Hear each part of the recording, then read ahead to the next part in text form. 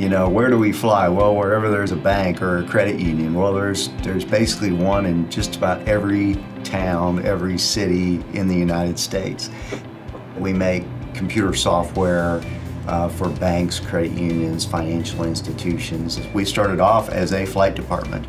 We fly 4 Phenom 300s, and then occasionally we also fly an A36 Bonanza. An organization of our size needs a travel department in general.